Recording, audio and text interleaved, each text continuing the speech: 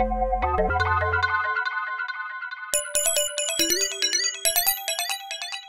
everyone, this is Dave from Geekanoids and this is my review of the Sporteer from PDO. You can see here at the back of the video that we have got two, one for the iPhone and iPod Touch, slightly larger one for larger smartphones. The one I'm going to actually show you, a little bit more colour in it, this is the pink version, this is for the iPhone and iPod Touch. So let's crack this open. You can see I've already had it open to have a look at, and it's really nicely presented, nice and easy to get into. And straight away you can get hold of your product and start using it. Now these are sport armbands, so they're not just regular cases, and the reason you'd use one of these is if you were going to maybe be jogging or going to the gym, etc., and you want to have access to your mobile device whilst you're out and about, which a lot of people do nowadays.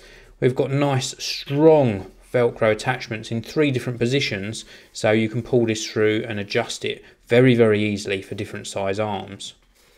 Let's just remove this completely and you can see the quality of the construction. Really nice strong stitching, keeping the Velcro on, nice piping around the edges, so it really does look nice. In the back of the device we've got an extra little sort of hole here, or a little pocket, so you can put maybe a credit card or membership card for your gym in there, and then a nice strong buckle with this end.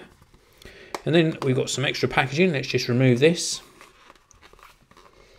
So inside here, this is where you're going to put your device, but let's see what we get inside. Do we get any extra goodies? We don't. We don't get anything else in here at all. So it's purely just the pouch itself. And I'm going to pop the iPhone 4S in here. Unfortunately, there's not an iPhone 5 specific version yet. So I've got an iPhone 4S, and we just sort of pop this in to the pouch like so.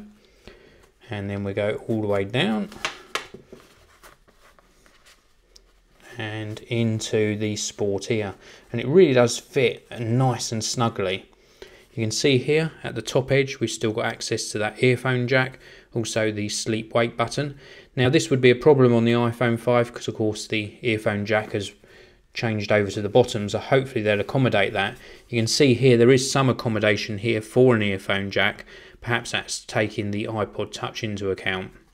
So anyway, let's turn the device on and just pop my code in to wake the device up, and you can see here that we have got full control of the screen through the plastic. Of course it's very glossy, so it does have reflections on it, but you can still gain access to your device and control the touch screen.